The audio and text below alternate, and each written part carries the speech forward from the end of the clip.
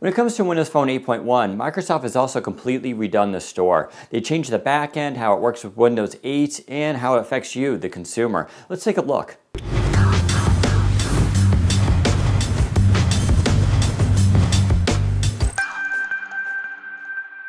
Now the store itself has not changed too much when it comes to the live tile. It's going to be the same, basically, icon, but tapping it launches a whole new experience. The store itself has been redesigned to feature apps and basically bring you, the consumer, what is the latest and most popular apps. So you can see here you got your featured screen and you can scroll down a little bit, money and budget. So they're breaking it down into categories, and the idea here is for discoverability so that you can basically quickly see what are the most popular apps, what people are talking about. And it goes by categories too, features and collections. So the way it basically presents information to you is a lot different. You also have over here the quick links. So you have featured apps, featured games, top free games, and you can drill down further into these. And it's a really interesting way. It's meant to basically help developers so that their apps and games get noticed by you. You also have your new rising apps. So this is stuff that's brand new that's starting to basically trend in the store. It's a really nice design and it makes things a lot easier to discover. You also have your familiar categories, but you'll see the text now is smaller, so it fits more categories on the screen.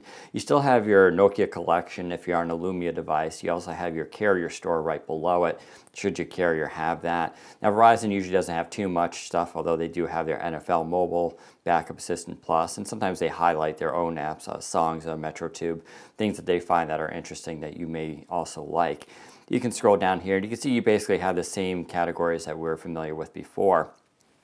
Over here, you can see it says for Daniel. So now this is taking a hint from the Windows 8.1 store, which shares a lot in common in terms of design and categories. So what they're doing here is presenting applications and things that I may be interested in. That's based on previous ratings I've given, stars, and basically feedback of apps that I use. And so Microsoft collects that information and then uses it basically to give me ideas for apps. Now I haven't given too many reviews for apps, so my recommendations aren't totally refined yet, but you get the general idea. And so that's basically how the store looks. But when you go deeper into it, we can go into settings here. There's actually a whole new menu items here. You have My Apps, and when you click that, you can see I've installed quite a few apps, not on this device, but that's my entire Windows history, Windows Phone history. So I have 1,331 apps, so it's going to take a while. And it goes by the latest ones I've installed basically on this device, and I can scroll through. Bring up the menu item, you have home, settings, and downloads, and you can also select, so you can do multiple installs.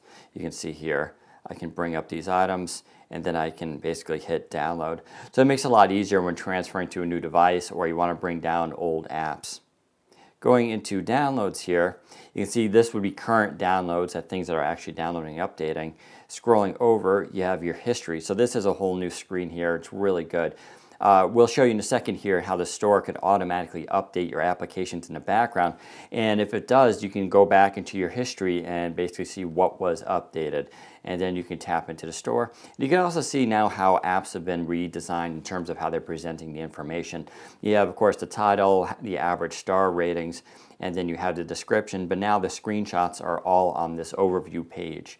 And then you can hit more information if you need to read more about the app. If I can tap that, and you got that information. Scrolling over, reviews gets its whole own subsection now, basically because reviews became very popular and they're important for learning about an app or game, whether or not you like it. Now you can see, not only do you see the average star rating, but you can actually see how those stars are broken down.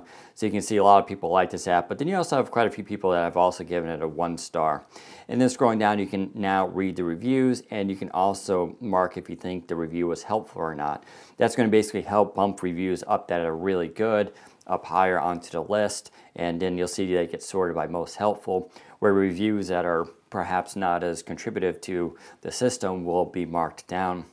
Tapping that button, you can also select how you're going to sort those reviews by most helpful, most recent, highest rated, or lowest rated. So if we go highest rated, you can basically see these people who gave the app 5 stars, so you can get their viewpoint. And if you go back into most helpful and hit lowest rated, you can read the reviews of people now who just did not like this app at all. It's a great way basically for learning whether or not you would like something or what the pros and cons are. So we really like that design.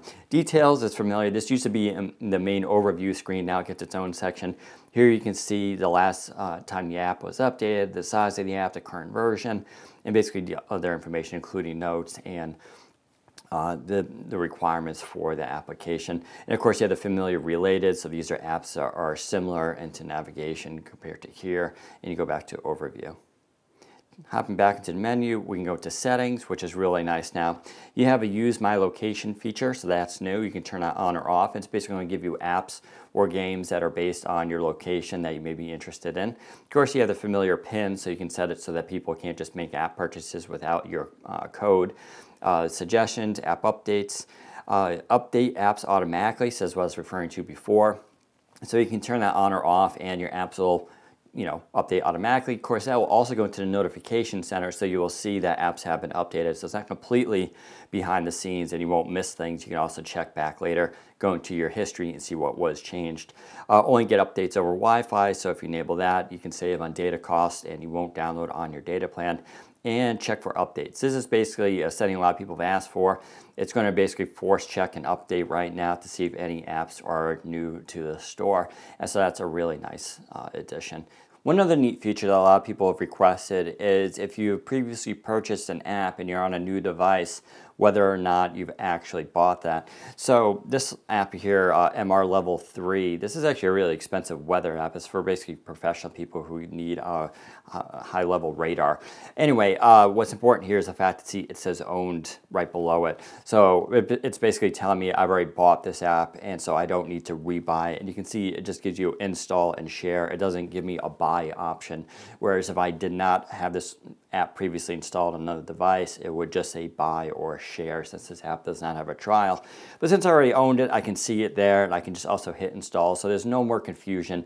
That was a really big feature point that needed to be updated, and Microsoft has finally done it in 8.1.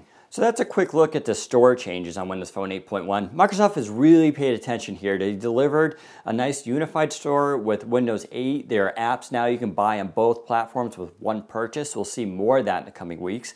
You can auto update your apps in the background without you having to touch a thing. And it's a lot easier to discover what's new. We like Microsoft's changes here, but you tell us what you think. Hit WP Central for more information. Take care, everybody.